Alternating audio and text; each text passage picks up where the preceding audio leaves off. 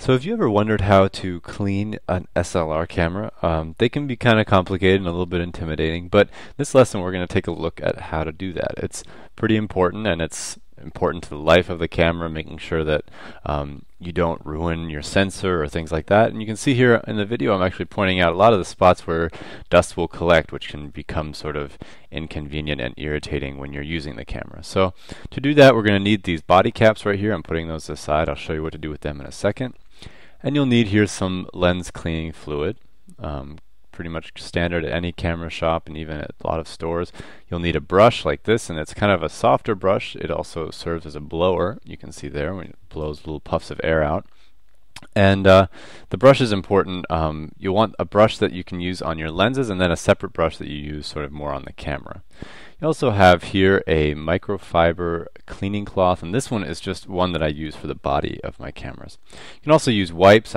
Not going to use them in this video, but that was an example of a wipe. And then there's the little black brush is sort of a hard body brush with hard bristles that I use for cleaning stuck-on dirt on cameras. And then you can see the Q-tips and the eraser. And I'll tell you, you'll get to see the Q-tips and the eraser sort of towards the end of the video. So, all right, first we're going to start by taking off the lens. This is a very important step because the lens we'll be doing in a separate video. Put the body cap on and put the lens caps on both ends of your lens. You want to make sure that you're protecting your glass. So we'll put that lens aside, and here we go, ready to start on cleaning the camera. So pick it up in your hand and start by just removing the really superficial dust with your cleaning cloth. And this is just, like I said, this is a cleaning cloth that used to be a lens cloth, and now because I used it for a couple years as a lens cloth, it became kind of dirty and disgusting, and I never cleaned it off. So now I use it as a body cloth for just cleaning off whenever my camera gets wet or dirty or something like that.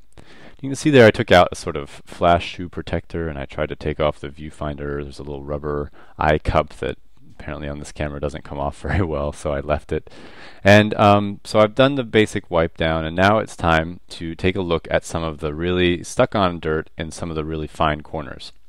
That spot where I'm brushing right now with the sort of hard bristle brush is kind of a spot that a lot of cameras get a lot of stuck-on dirt in. And right there you can see I'm actually going towards the kind of the spot where the carrying strap or the strap for the camera, there's two little holders on each side of the camera, and that gets really dirty too.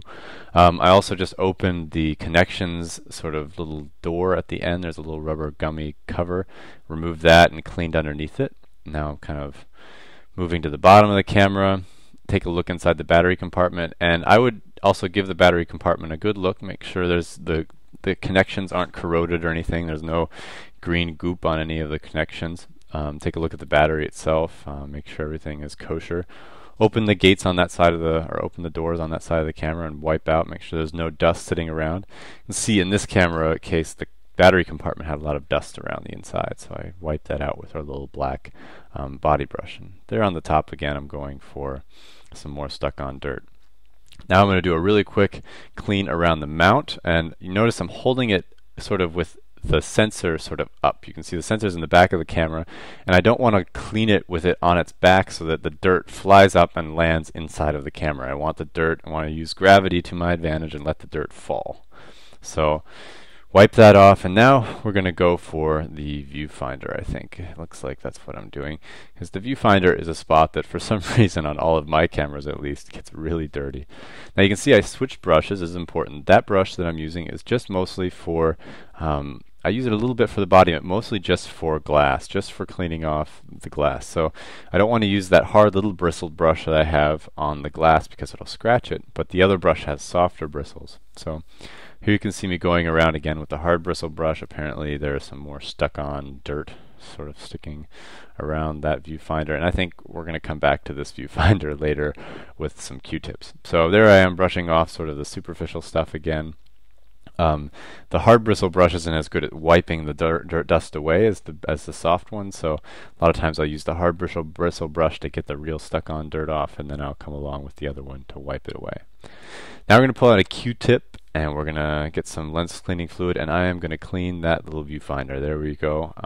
Popped it on its side there, and here you can see it might not look like this, but I'm not pushing very hard. I'm just gently sort of wiping off the little lens inside of the viewfinder, and now I've switched Q-tip sides, and I'm using the drier end to sort of soak up all the lens cleaning fluid that I spread on the glass, and trying to catch any dirt and things like that. The viewfinder is important that it's clear so that your eyes can focus and see the image clearly. It'll just really enhance your viewing experience as well, looking through a clean viewfinder. Sometimes I'll feel like my photos look funny and then I'll realize that my viewfinder has been very dirty. So I'm wiping around now and doing the sort of control, like kind of between the controls. There's a lot of little contours on this camera, and I'm sort of cleaning out the little cracks and crevices where things get stuck on. I'm using that's a fairly damp Q-tip, but you can see right there I'm actually sort of dabbing some of the liquid off onto my finger, because sometimes it can be a little too wet. You want to make sure that whenever you're wiping off a camera that it's not being soaked. Cameras don't like to get wet, or at least most cameras don't like to get wet.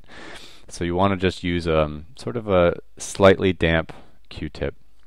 Here I'm going back around the viewfinder again, more spots where I can't seem to get the darn dust off. So around the hot shoe and stuff, especially on horizontal surfaces, you're going to get a lot of dust. Especially on this camera, because I actually had just bought this one as a gift for my sister, and it had been sitting on someone's bookshelf for some time. So when a camera like this is in a camera bag, it will get less dirty. It'll get dirty when you go out and shoot, like maybe on a construction site or on a windy day or something like that. You'll get lots of dirt and things like that in there, but otherwise you're generally okay. Alright, so now we've got the Q-tip cleaning detail of the back there. This is kind of a detail sort of job. You hear people talking about detailing a car. Well, this is kind of like detailing a camera. You're getting all the dirt off in every little spot that a camera gets dirty. Alright, so we're going to go back again, and here we're going to do the screen. Screen is of an LCD gets very dirty because you're pressing your face up against that all the time, and all the oil from your face gets on there. And a lot of times you won't realize it, but there are layers and layers of dirt on top of your screen. And even when it kind of looks pretty clean, it's actually not that clean. So you'll just have to go over it a few times, and you can see here I've only had to go over it twice. This one was cleaner than a camera that's been used a lot. Generally, this camera had been sitting for a while. So I'm going over it with that microfiber cloth. After I've wet it down with a Q-tip, I'm kind of cleaning it up. And again, I've found another spot where there's some more oil or something stuck on the screen. Alright, so that looks like I've got the screen pretty clean. And now I'm going back to Q-tipping, more fine detailed corners, things like that.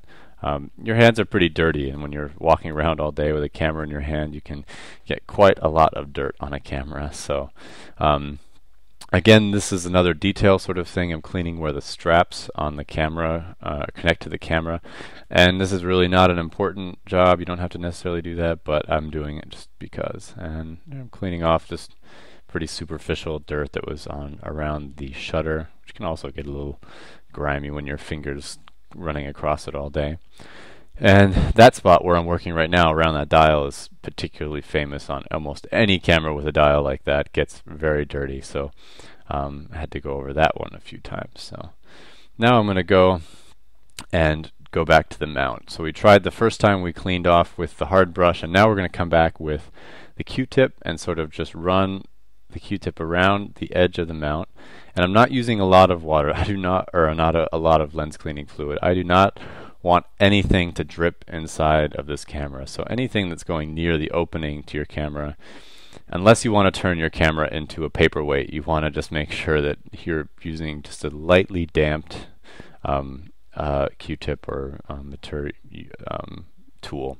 So wiping around again and again. This spot gets kind of dirty because a lot of dust will land on the edge of the lens in the camera, and then you're taking the lens on and off, and dust will fall into the mount. And so you want to just go over it quite a few times. And actually, when I was doing it, I had to go over it quite a bit. This is all sped up quite a bit. You're seeing sort of a time-lapse version of this cleaning job. So alright, we're just about done with that. We've got the edges, especially around the edge. Like I said, it'll get pretty dirty.